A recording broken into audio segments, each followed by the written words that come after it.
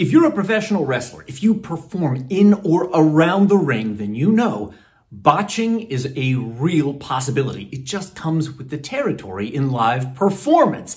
But in today's video, I want to talk about how we recover from and how we can prevent those embarrassing botches. It's next.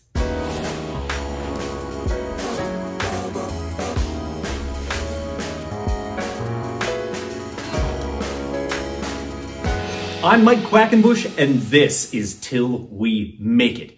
If you are every bit as passionate about professional wrestling as I am, then you have landed in the right place. What are you waiting for? Go ahead and join the Till We Make It tribe. Subscribe right now.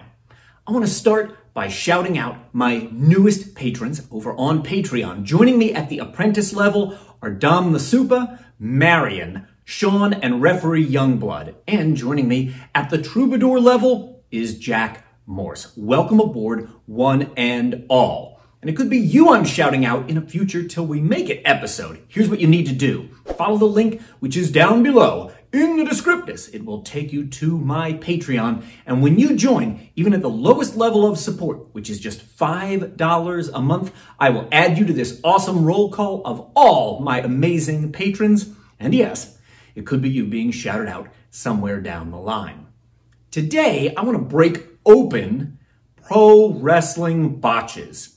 This is a real possibility for anyone performing in or around the ring. And I want you to know there are some steps we can take to recover, at least more elegantly than other times, when we botch. And there are ways that you can lower the chances of botching. You can work toward preventing them.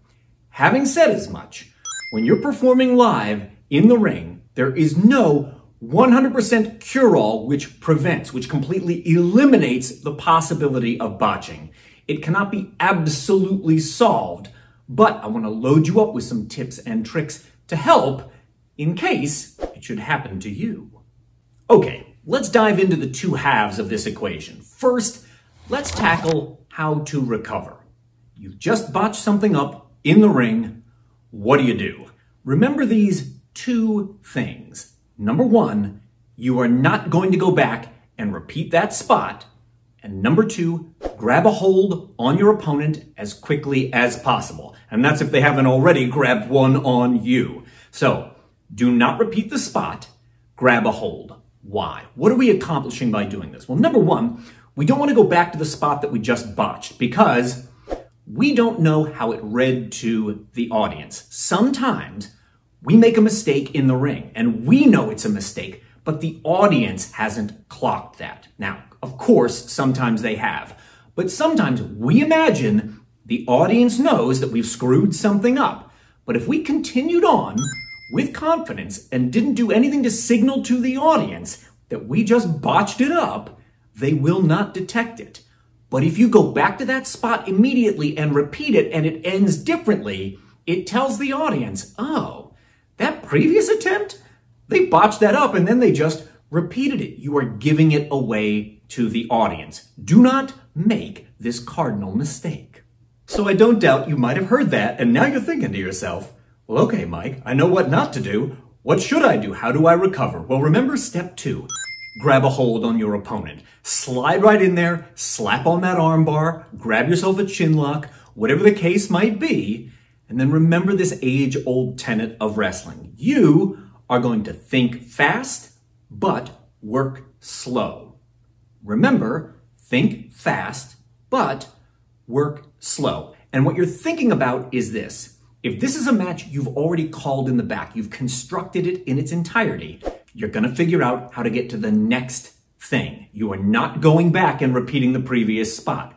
Or if this is something that you are calling on the fly in the ring, when you think fast, I need you to start thinking of the next spot. But again, get away from whatever it is that you just did in the ring. So please grab that hold and think fast, but work slow. And granted, your opponent might be coming to you to grab that hold on you because they want to do the exact same thing. And that's the right move. There is one important exception to this that we have to talk about. And that is when information is being sent from backstage, likely from the production truck or at Gorilla, to the referee's in-ear monitor, their earpiece. And they may be giving instructions like, tell them they must do that again. This would be the only time when you will go back and repeat the spot that you just botched. If a mandate comes from production to repeat it, no doubt they are confident they can solve for it in post-production. It will be edited out of the finished product. And in that case, of course, do what you're instructed to do. Work right back to that spot, but orient it the same way in the ring.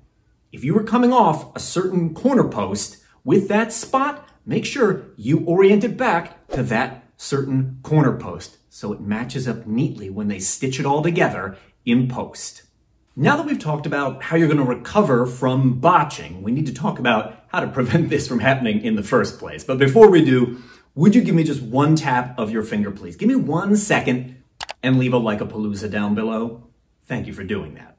So let's talk about how to prevent botching, but I do want to remind you, of course, there is no 100% foolproof solution for this, not in live performance. We're always taking a risk anytime we are live on stage in front of the paying customers.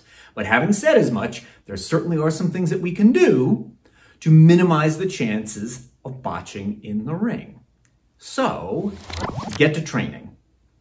Get to practice. You need to keep your skills sharp. Just like a knife, which is used time and time and time again, but is never sharpened, over time, it can become dull. Your skills can become dull if you don't keep them sharp. And you know where you're going to sharpen those? At training. At practice. Stay sharp. And something else I think we've got to talk about when it comes to preventing botches in the ring is this. Whenever possible, rehearse your match. I really believe this about all things in wrestling. Our first draft is rarely, if ever, our best draft. If you are willing to rehearse your match, take out the material which isn't working, and hone the really complex parts as close to perfection as possible, you will almost undoubtedly deliver a superior product to our paying customers. And why wouldn't all of us want to deliver the best show possible to the people who pay us their hard-earned money to watch us wrestle? So whenever you can, practice your match. If you're looking for other ways that you can enhance your matches, I have an entire playlist on that exact topic, and that playlist is appearing on screen right now. Just tap on it, and I will see you over there. There's also a link to my Patreon. Come and be part of our community and start unlocking thousands of exclusive posts all about pro wrestling.